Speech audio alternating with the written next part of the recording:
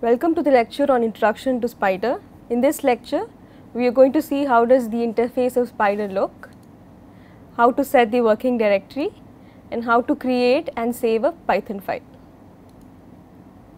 So let's see how does the appearance of Spyder look. So on my left, you can see a snapshot of the screen that would appear once you open Spyder. So the Python version that I am using to illustrate this lecture is version 3.6. So once you open, you will get a small description of the author name and when the file was created. There are a couple of windows though here. So let's see what each of these windows mean. So the entire interface is split into 3 windows.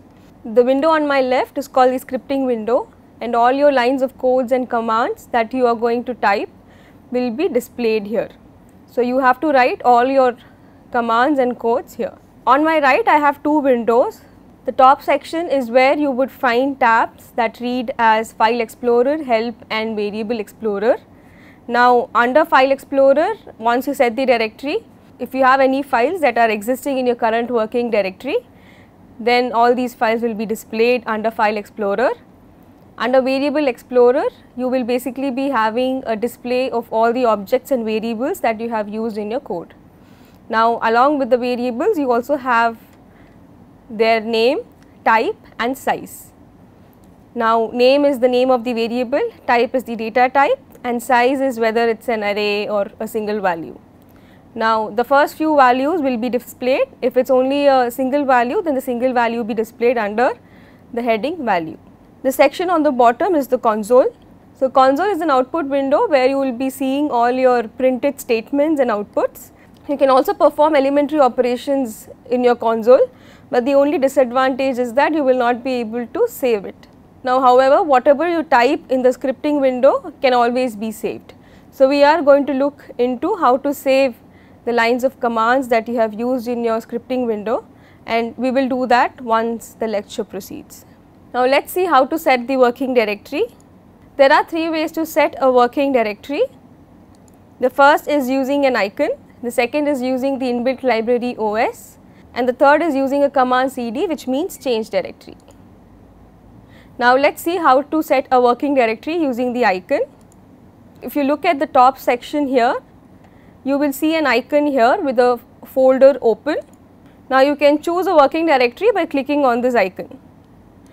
Once you choose, you will be prompted to choose a location or a folder.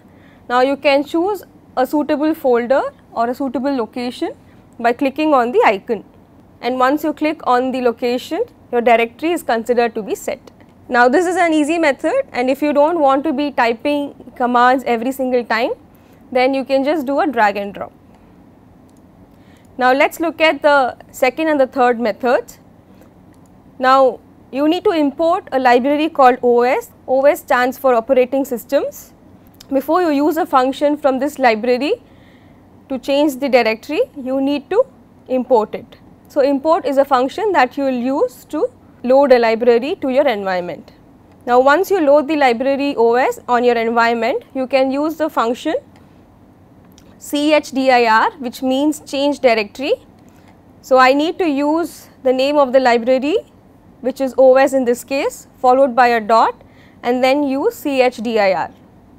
Now within parenthesis, you can give single or double quotes. So copy the entire path from your directory and then paste it here, or you can also type it out. The third method is using the command cd. Cd also means change directory, and you can give a space after the command and then give the path. So this is how you set a working directory. Now once you have set the working directory, if you have any folders or any subfolders or any other files inside the working directory, all of that will be displayed under File Explorer. For me, I have a couple of files under this directory, and hence it is being displayed here for me. But of course, if you are opening a new folder, you are likely to see this space as empty. Now you can check all your files and subfiles and subdirectories here under File Explorer. So we have seen how to set a working directory. Now let us see how to create a file. So there are 2 ways to go about it. The first is by clicking an icon that looks like a page folded on the right. Now this you can find on the toolbar. So on the icon bar towards your extreme left, you will see a page that is folded on the right. Now if you click on that, a new script file will open. I have also shown you a zoomed in version of the icon. So this is how it looks. The moment you click on it, a new script file will pop up. Now the second method is by clicking on the file menu and then selecting new file. So you can see the file menu here, and then from that click on new file. Now apart from these two methods, you always have a fallback option of using the keyboard shortcut, which is Ctrl+N. In all these three methods, right away open a script file for you. Till now we have set the working directory, we have created a script file. So now let us type few pieces of code before we save our script file. But even before we go there, let us look at what a variable means. So variable is an identifier that contains a known information. The known information that is contained within an identifier is referred to as a value. So a variable name will actually point to a memory address or a storage location, and then this location is actually used to cross refer to the stored value. So variable name can be descriptive or can also consist of single alphabets. So we will look into the naming conventions of naming a variable in the lectures to come. So let us go ahead and create few variables. Now you will see a snapshot of a code here on my left. I have zoomed in the lines of code on my right. So let me again zoom in and show you. Now I am assigning a value of 11 to A.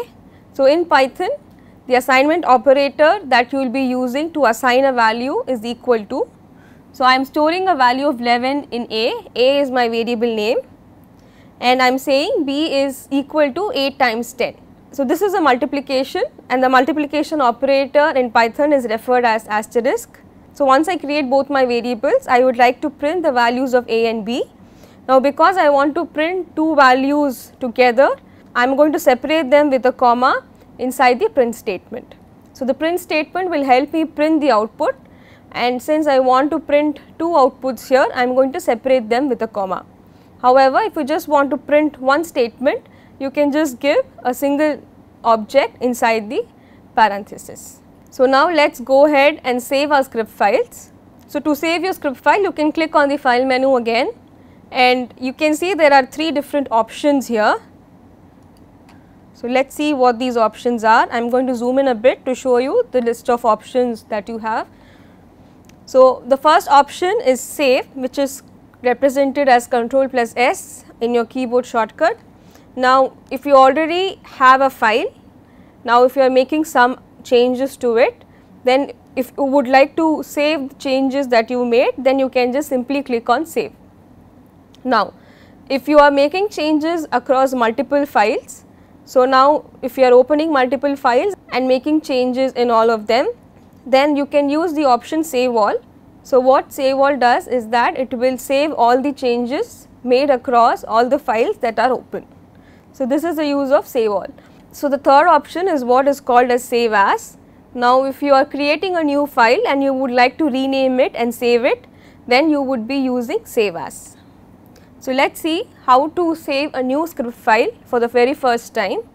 So once you click on save as, it will prompt you to give a name for the file. Now you can choose your directory here as to where you want to just save it, or if you are already in your working directory, then you can just go there and save it. So .py is the extension that is used to save a Python script file. Now once you do this, you can just click on save and your file is saved.